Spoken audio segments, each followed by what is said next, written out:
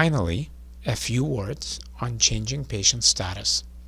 There are a number of potential statuses. To see the patient status, please click on this link.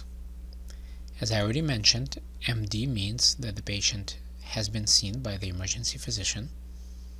When I click on it, a number of others appear. The first of these is MD to C, corresponding to the second tab. We've already discussed MD. Orders and stat order means that an order had been placed on the paper face sheet.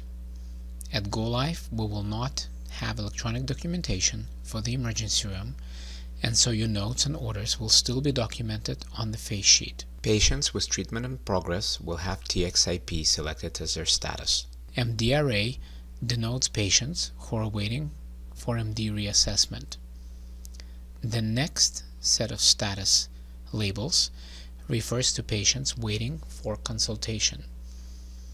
ConMed are patients waiting for a medicine consult, surgery consult, ICU consult, cardiology consult, gynecology consult, orthopedics consult, pediatrics and psychiatry consults, and other for other services. When the consultant arrives, the consultant is supposed to change the status to Con Arrive. This will help the emergency room track the time it takes from placing a consult when the status had been changed to ConMed, Surge, etc., to when the consultant arrives in the emergency room and changes the status manually to Con Arrive. This feature has been implemented and will be available at Go Live. It will be up to the emergency department and the consulting services to decide whether or not it will actually be applied and used.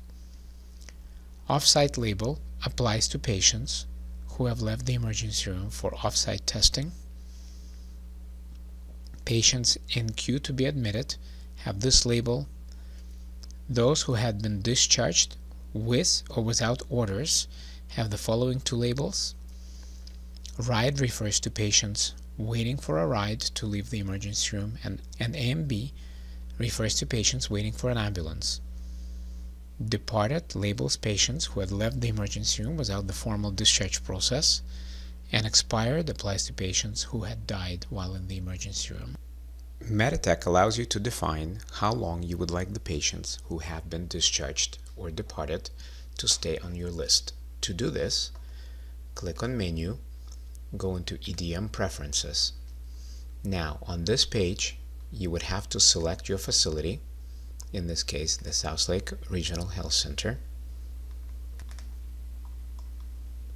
Click OK. Then select the registration type, in this case, the emergency room,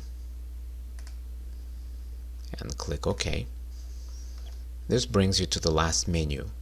The three items in this menu are remove patients from my list if no activity in so many hours. What this means is patients where you haven't touched the chart in a certain number of hours will be automatically removed from your list. And you can select how many hours that may be. In the next field, you can define how long you would like the patients to stay on your list after they're discharged. And then the final item is the number of hours the patient would stay on your list after the final status. The final status is departed. You would change the patient to departed if the patient had left without having to go through the entire discharge process.